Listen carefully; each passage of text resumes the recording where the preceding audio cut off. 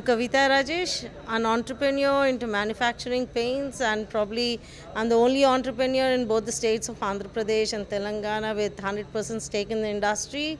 And as I said, we manufacture decorative, industrial and specialized paints. If you see, we have lots of visibility in Hyderabad across both Andhra Pradesh and Telangana.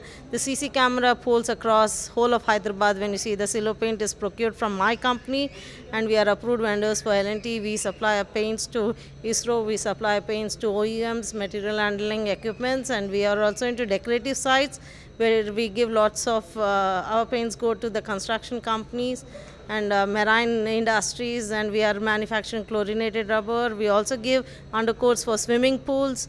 So we have polyurethane paints where are applied in pharmaceutical companies, and epoxies which are applied in hospitals and pharmaceutical companies to use lots of our paints across. And we supply our paints across pan-India, and now we also supply our paints across across the borders, so, indirectly through our OEM industries we supply to the other countries also.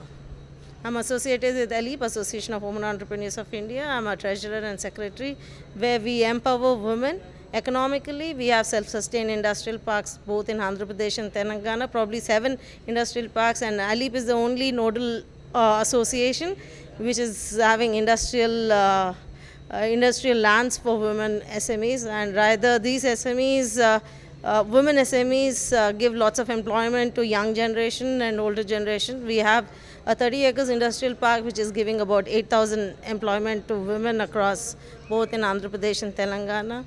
And we have the Atal incubators in place where any startup they have, or young students, they have innovative thoughts.